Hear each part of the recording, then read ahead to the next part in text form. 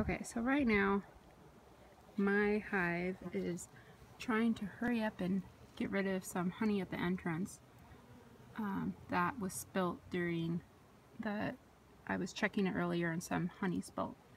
And I was cleaning up their combs so they're doing a good job.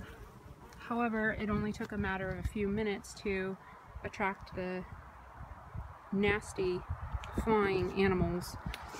So, and a lot of people just assume that anything that's yellow and flying is a bee. So I thought I'd give a little video. So these are things that are attacking my colony right now. This is a paper wasp. They're nasty.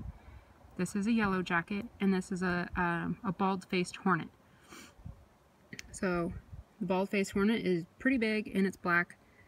Yellow jacket is just yellow. And then these were, the paper wasp is, this one just won't die. Come on. They're so, about these ones, these three right here will decimate a colony of bees. Last year my colony was killed by these variety of flying insects. This little girl right here is a casualty from this banjo, and this is a honeybee. This right here is a drone. He can't defend himself. He has no stinger, and this is the male honeybee. This is a female honeybee. I'm not bringing my queen out here for obvious reasons. And I think I've swatted this thing like, let me try. I don't want it to suffer, but there we go. Okay.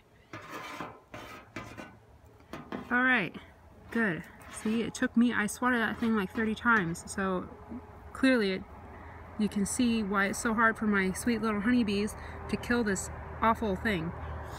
So this is, again, this is the drone. He's much bigger than the female honeybee. However, the worker bee, they're all females. However, he doesn't have a stinger, so he has no way to defend himself. And again, this is a paper wasp. This is a yellow jacket right here, and this is a bald-faced hornet. And they are all nasty.